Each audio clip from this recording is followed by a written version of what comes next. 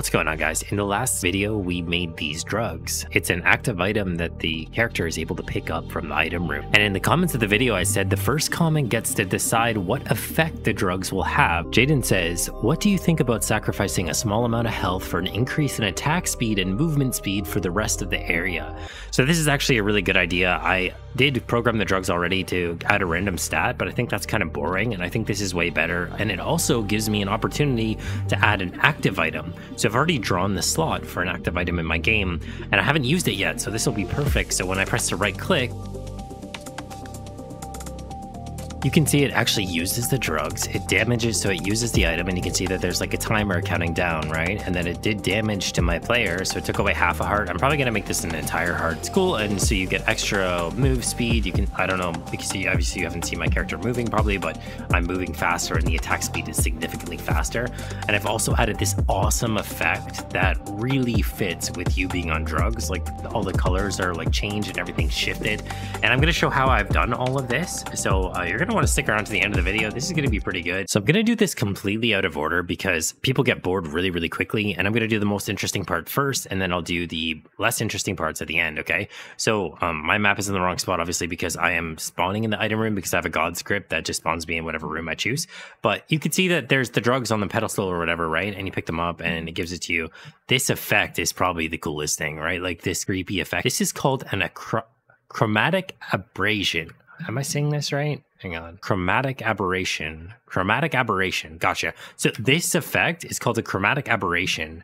And basically what you can do is if you go into your global volume, which should come default if you're using the URP, but if it's not there, you can create a new global volume just by right clicking. And I think it's, yeah, right here, volume, global volume. And then inside of this is not going to have this by default, okay? So the chromatic aberration will not be there by default.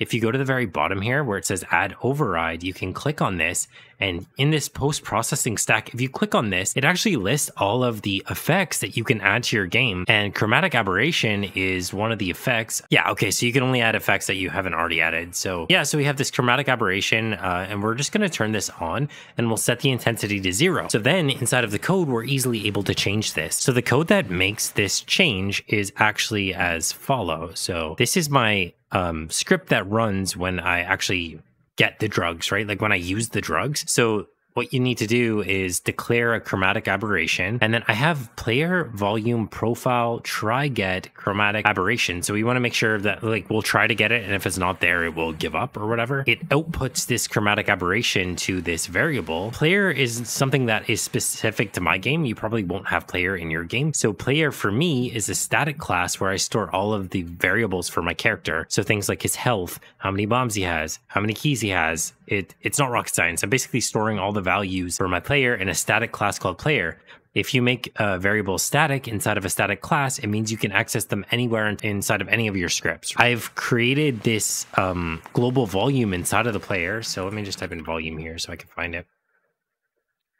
So I've got this static volume, and then I have a script that's attached to my player called initialize player. And then inside of this, I'm setting the volume. Let me just control F that same thing again. So I have this as a serialized field, this Unity engine rendering volume as a serialized field. So I can drag into it, right?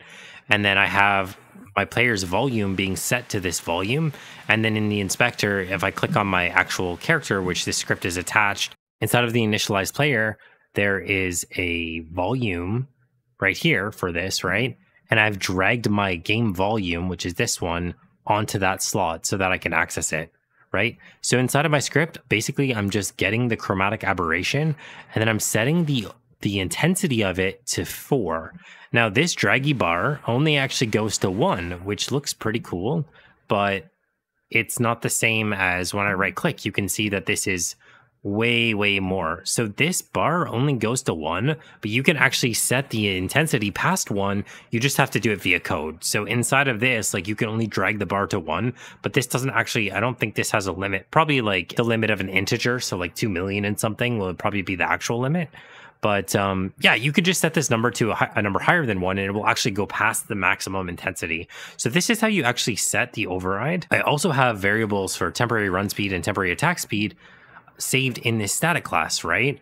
So I'm incrementing these temporary values. And then in my other classes, like my running class, like my movement class, I have referenced this in the movement. So I know this is a lot of boring stuff, but I guess the most important thing is this is the code to make this happen. So to make this cool, like druggy looking effect happen, this is the code for that. Okay, so in a previous video, I showed you how to make scriptable object to create items, right? So right now I've only got 4 items. So I have the drugs, the gem staff, the holy cross, the mace staff. Now the benefit of the scriptable object is obviously that in order to make another item for my game, I don't have to go into the code. I can right click, I can click create and click player item, and that will make an item.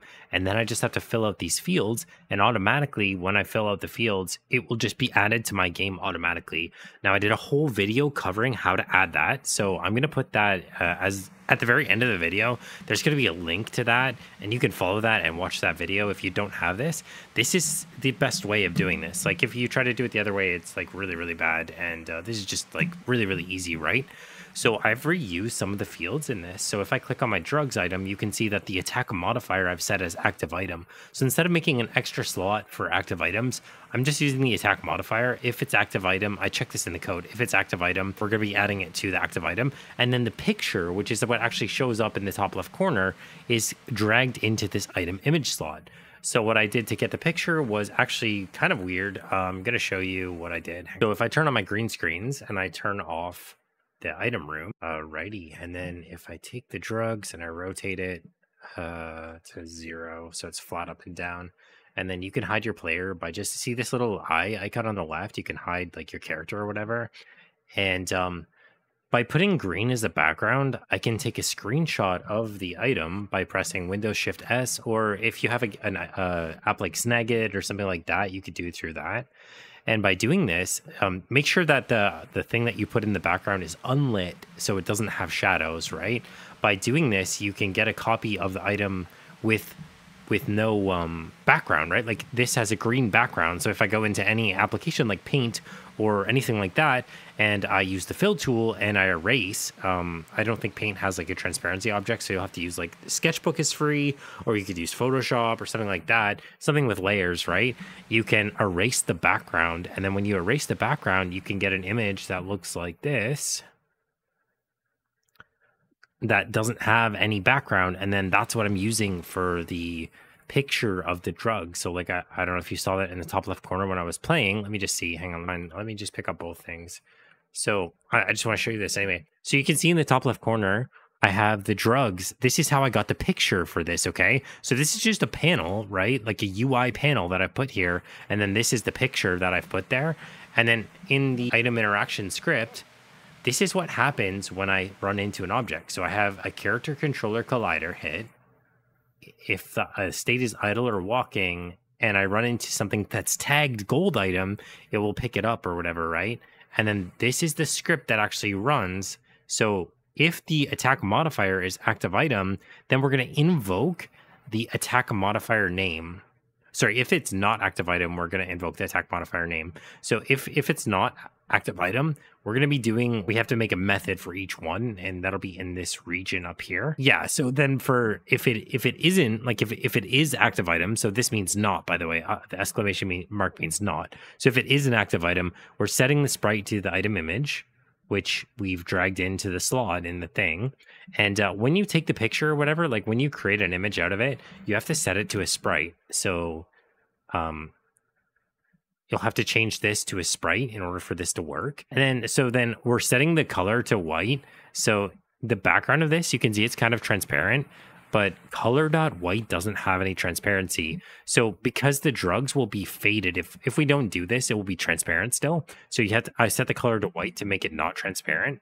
And then we're setting the player's active item to be this item, right? So player, again, is my static class where I have everything saved. So I have a variable called active item, which is the string, right?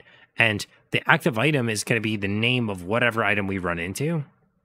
And then the cooldown is going to be the cooldown from the thing. So I did have to actually add a field in the scriptable object.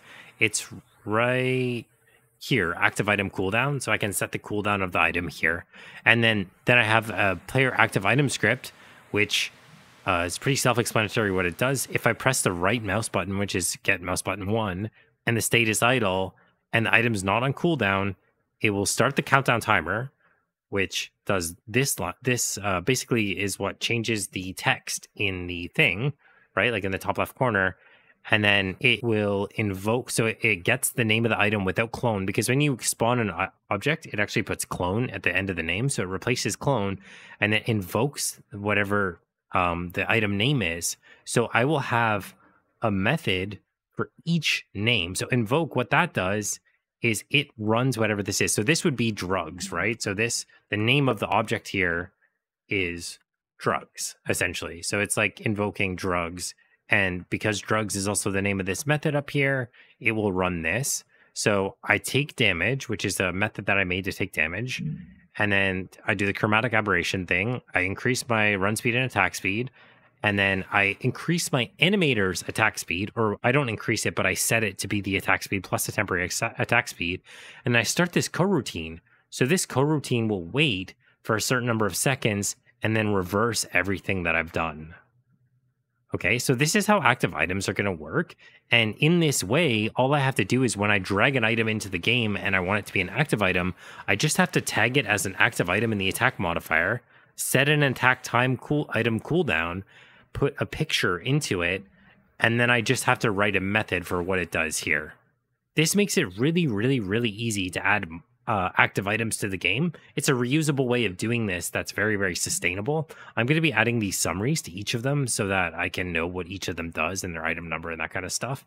But yeah. All right, guys, thank you so much for making it to the end of the video. It really means a lot to me. If you enjoyed the video, make sure you like the video and subscribe to the channel. And yeah, I do have a Discord channel as well. So if you guys are stuck on anything or you try to get this to work and it's just not working for you, you're always welcome to join my Discord and just shoot me a message. And yeah, I think this turned out really, really good. I think this is like the perfect effect for drugs. And thanks, Jaden, again for the idea. I mean, obviously not the chromatic aberration idea, but the idea to do this, it's a lot better than the idea that I had originally. And yeah, I hope I'll see you guys in the next one.